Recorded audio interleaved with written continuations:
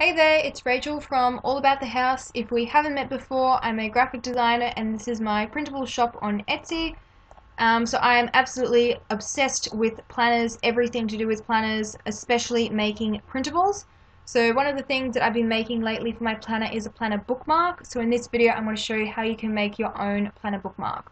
So open up Photoshop and then go to File, New, and choose whatever the page size is that you'll be printing on. So that's your standard page size for the country that you live in. If you live in the US, you would choose US paper. If you live in Australia like I do, you pick international paper, and that's A4 page size, which I believe the UK uses as well. And then I just leave all these other settings as default, whatever Photoshop comes up with, and hit OK. So how big you make your page mark or your bookmark, whatever you want to call it, really depends on what planner size that you're using. If you're using a personal size planner, you obviously want to make it smaller than if you were using a full page size planner versus like an Erin Condren plum paper, Lime Life, etc. What I tend to do is do a 2-inch wide by 6-inch high, and that suits my EC planner, my plum paper, my Lime Life planner, and then also if I'm doing printables for my half size planner. So I have a lot of planners, and that I've found is the size that suits most of them. So that's the size I'm going to use in this video. You can do whatever size that you want. So let's create a new layer and then come over to the shape tool, and you want to choose rectangle. So if you don't have that showing already in your version of Photoshop, right click and choose rectangle. You can make it whatever color that you want, so you could just do a solid color page marker bookmark, but I like to add a pattern to it. So what I do is I just make it black, so it's really easy to see against this this white background. You want to pick a color so that it stands out, rather than obviously choosing gray because that's a bit hard to see. So I'm just going to go with black, and then left click. So I know that I want mine to be 2 inches wide by 6 inches high. You will just type in whatever dimensions you want it to be and hit OK. So that's fine, we can have a bookmark like that, but to me that's a little bit boring, and I like adding a little tab to the top of it.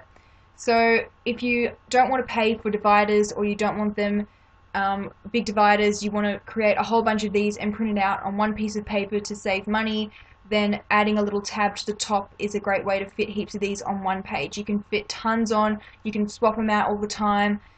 They're really quick to do when it's just this mini size, and they take up less ink as well than doing a full half page size divider. So I'm going to create a new layer and then create our little tab. So come over to the shape menu again, right click, and I'm going to choose the rounded rectangle tool. You can use the ellipse tool if you wanted to create a circle up the top here, but circle is more annoying to cut out, and I prefer rounded rectangle. If you did wanted to, you could just have a rectangle which would give you square corners. This one will give you just a little bit of roundness, but not so much that it's annoying to cut out. And then I'm going to left click. So I made it 2 inches wide, so I'm going to make it half of that, so it's about 1 inch. You can make it really small if you wanted to. You could even make this wider. You don't have to make it 2 inches. You could go like 4 inches and then do 4 tabs that are 1 inch wide. So play around with it until you're happy with whatever sizes suit the planner that you're using. Because there's so many different planners these days, I really can't tell you which is like, oh my god, the best size to use. This is what I've found I've preferred. So I'm going to go 1 inch wide by 0.5 inches high, and the radius of 50 pixels. So that's how round it is. So the larger number you put here, the more rounded your edges will be. So the larger number, the more you'll end up with like a circle rather than just a rounded corner. And then hit OK. So now I'm going to zoom in so I can see better what we're doing. And I'm going to left click and drag this down. So you'll see that mine snaps. If your version of Photoshop is not doing that, make sure you have View and Snap ticked, and then I have all these things ticked as well, guides, grids, layers, etc. And it will automatically do it for you. So see how it automatically found the edge and snaps? It's a really cool tool, one of the reasons I love Photoshop. And then the other thing that it does is snaps it to the top here. So it snapped it to the side over here, and when I bring it down, it automatically finds the midpoint of my tab. So I've got the same amount up the top here as I do down the bottom, we just can't see it. So if I change the color of my tab, if I made it green, for example, now we can see better. We've got half up the top, half down the bottom. So make sure you've got snap selected. Cool. So now we've got one tab, and to add our tab for the left, you would just create a duplicate of that layer, that tab, by pressing Ctrl J, then press Ctrl T on your keyboard, hold down Shift left click and drag it across. Holding down Shift keeps it perfectly straight, so we've now got them, see how it's the same amount of height, and press enter to place it. So then when you wanted to create your divider, you would just create another copy of your actual divider bookmark by pressing Ctrl J, then left click and drag that up. So now we've got two bookmarks. We've got this one with the left tab, and then we've also got the right tab. So what I tend to do is create a copy of these so I have a version later on if I wanted to come back and tweak the size. I just like to keep a master copy so I don't have to recreate this. To do that, just click on your top layer, hold down Shift and then click on your bottom, so you've got your tab and your bookmark selected, then press Ctrl J to create a duplicate. And then I just like to keep those there as a template. If you double left click, you can rename them. So template, tab left, and then the page marker, bookmark, whatever you wanted to call it. So now I've always got these again if I wanted to use them in the future, and you can do the same with the top layers as well to create your other template as well. So we've got the template for a tab right, and then we've already got our page marker, so we can delete that. Cool, so now we can merge these layers together so that when we move it, we can move it all as one piece. So click on your first layer, your tab, press Control and then click on your page marker, and then right click Merge Shapes. So now this is all one thing. If we turn these layers back on and you want to move this, you'll see that it takes this and leaves the tab. It doesn't move it all as one piece. So that's why we merge them together. So left click, hold down Shift and click on your tab, wrong one. Hide that. Yep, okay, so we've got the bookmark and the tab, right click and merge shapes. So now we've got two tabs, we've got a left and a right one. So now this is where the fun part begins. Now we can start adding text and patterns and whatever you wanted to do. So you could change the color by clicking here and then changing the fill color. If you just wanted solid colored tabs, we could go with a hot pink. You could go with a blue. You can make so many tabs really quickly, and these are really cheap and affordable to add to your planner. You could do a whole collection of whatever colors that you wanted. But I'm going to add a pattern to mine. So I'm going to create a new layer, go to File, New File, and then I'm going to make it 12 by 12 inches. And the reason for that is because I'm going to use a digital paper. So a digital paper is basically like, think of it like scrapbooking paper and paper that you can buy from a craft shop, only in digital. So there's literally like millions of different patterns, colors, sizes, shapes that you can get in digital paper. You can do like anything you can think of.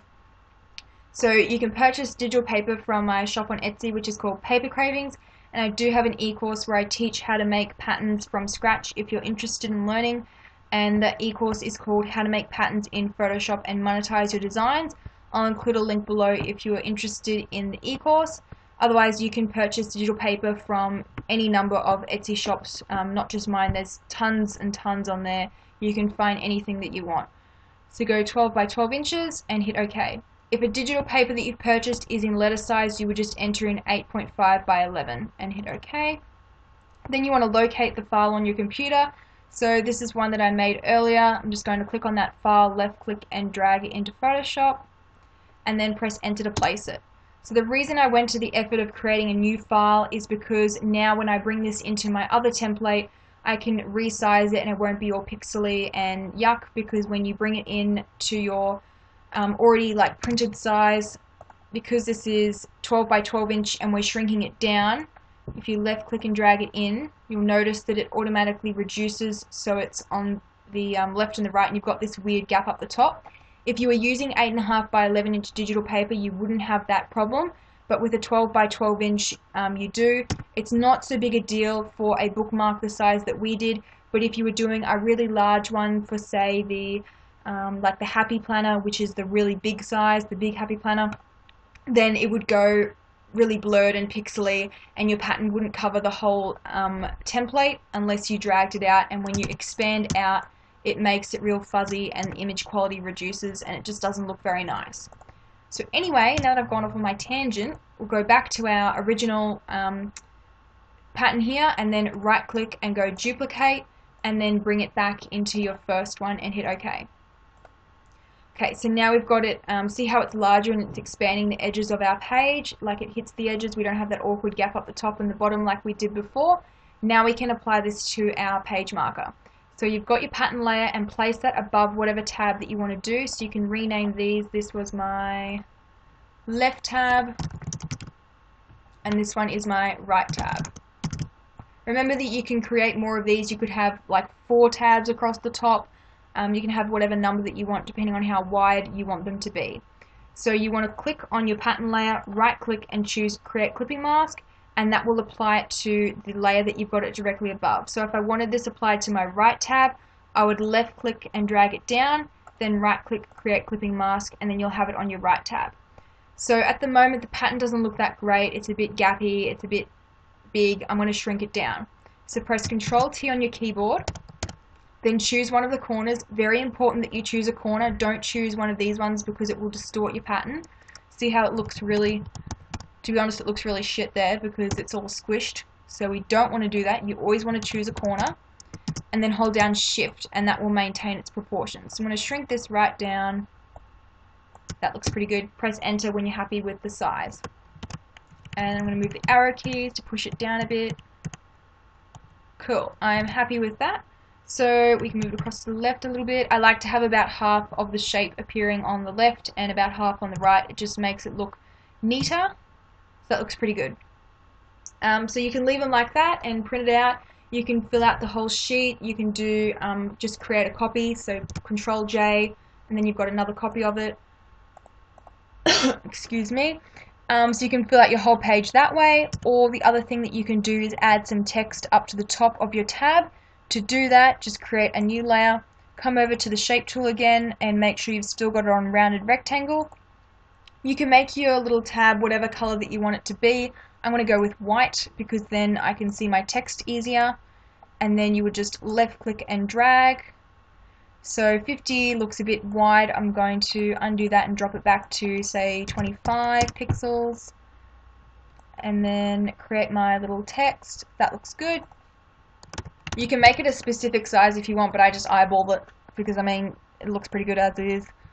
Cool, so it looks quite nice. If you want to make sure you've got an even amount on the left and the right, click on your marquee tool, left click on the edge of your tab, drag it across until you're hitting the right side of it. So I'm not quite on the right side there. Left click and drag. Oops, I'm off the edge again. I'm not normally this unco. Alright, cool, and then click that button there and it will align it to the center of your tab. So if you wanted to add text to your tab, excuse me, just click on the text tool. I'm just going to pause the video for a sec, guys. Okay, I'm back. Random coughing bit over. Alright, so let's add some text. So click on your text tool and then left click, and then you can type whatever text that you want for your tab.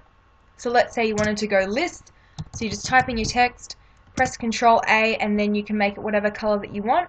If you want to color match your tab, you would just click on this button here and then left click wherever you've got that color. So you could go with the blue or you could go with the pink and hit OK. And then we can reduce the font size down to suit our tab. Let's go with say 15, whoops, not 125, 15. Click on your move tool and then left click to drag it up to your tab. And with the snap tool that I showed you earlier, remember it was view snap, it automatically finds like the center point for you. So it automatically went to the center there. If not, you can always align it by clicking on your text layer and then clicking on your white tab writing space. Click that button and then align it to the center as well. So that's how I do my tabs. If you wanted to have a whole bunch of tabs that had the text on top, then I recommend that you create this template here, everything that you want on it. So if you want text, if you want the white little writing space, make it all and then click on your first text layer, hold down Shift and click on your last layer that makes up that tab, press Ctrl J, and then you can move that across and you'll have that tab completely ready to go, and all you need to do is add a new pattern or change out the color. You don't have to re-add the little tab and align it correctly, etc. So make one copy of what you want your like master template to be, and then create a whole bunch of copies with all your different patterns, colors, everything, etc. So that's how I make my page markers or my tabs in Photoshop. I then print them out, and you can print them onto cardstock. You could do glossy sticker paper that really makes the colors pop and stand out and look really good. You could also do matte label paper. And then photo paper also looks nice as well, makes the colors stand out. And then you can laminate them if you want extra durability.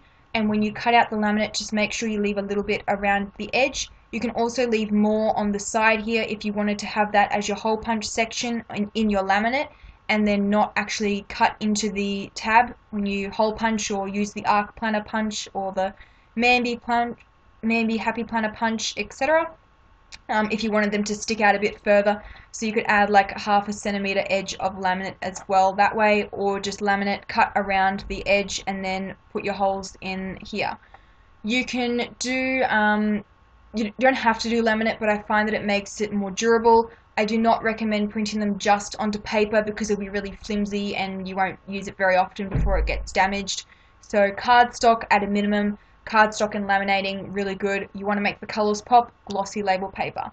So that's how I make my bookmarks. I hope you found this video helpful. If you did, then I'll include a link below this video where you can subscribe to my YouTube channel, where I have heaps more graphic design tutorials, planner related stuff, lots and lots of planner stuff, because I'm absolutely obsessed with making planner stuff.